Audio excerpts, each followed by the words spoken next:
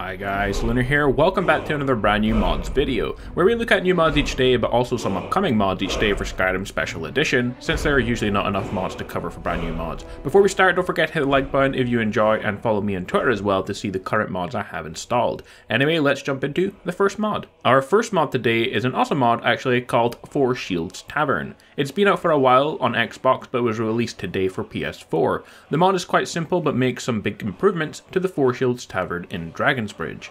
The inspiration for the tavern's new feel is that of a city right in the middle of two war-torn territories, Bridge being right on the edge of both Imperial and Stormcloak holds. So it's a dangerous place to live, and the mod author wanted the tavern to more reflect that fact. The tavern has been completely overhauled, everything is new looking, and also there is more of a dragon theme as well. So the mod looks good, obviously uses vanilla assets so is not too modded looking, but tries to make the place more immersive, and overall it's a very cool mod.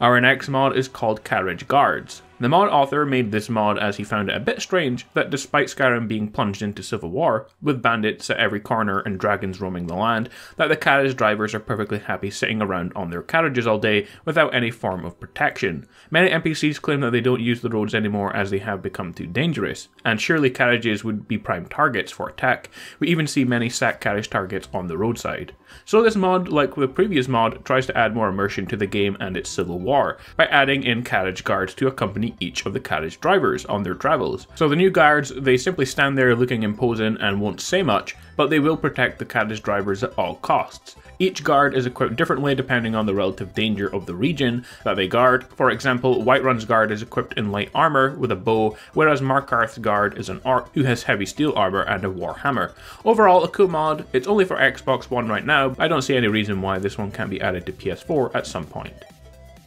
Our next mod is called the Reinforced Ebony Armor. This one has been out for a little while but was updated to the latest version yesterday. The new armor is based off of the Ebony Armor, but it's a standalone armor with custom textures, so it's inspired by the Ebony Armor and looks similar, but it isn't quite the same. As you can see, the difference is it's kind of a chrome color as well. The mod author has not provided any info on the armor, but here is what I could find out. It's found on a barrel in Dragon's Reach next to the enchanting table, and is the armor and helmet. It's only in two pieces, but the armor consists of boots and gauntlet as well. In terms of stats, the armor itself without the helm is equivalent to a full set of Daedric armor. If you include the helm, then you get an extra 66 armor rating, which is what the helm provides. The armor cannot be improved at the workbench, however, but it can be enchanted. It supports male and female and beast races as well. So I think that pretty much covers everything you need to know, and overall this makes a really cool ebony armor replacer. Our next mod is a work in progress mod, which you can install now if you want them. Our next mod is a work in progress mod which you can install now called Camper's Workbench. The mod is described as Hearthfire for the Campfire mod, so it does the following stuff. The Camper's Workbench lets you build a crafting station using some of the materials as Hearthfire. You will need bellows, hammer and tongs for the set of camper tools that is required to build most things at the workbench. With a saw, you can harvest lumber at the sawhorse to produce a sawn log, just like one of the lumber mills. With a woodcutter's axe, you can chop dead wood into firewood at the wood chopping block. The large sack beneath your workbench provides safe storage for materials and everything else. You can also build a bloomery furnace from nothing more than clay and quarried stone. This primitive iron smelter uses the heat of roaring campfire to refine iron ore into ingots and craft the essential tools you will need for the workbench. So essentially it's a cooking pot for iron ore. When you're ready to break camp and move to a new location, you can pick up your crafting station and take them with you. If you're overburdened, you can recycle them into their essential parts and rebuild them whenever you arrive at your new destination.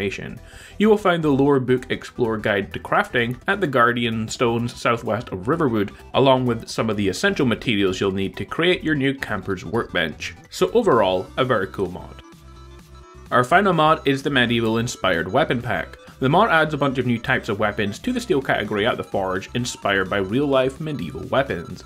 The mod includes the following stuff. You get a steel baton, 3 types of battle axe, 3 types of new dagger.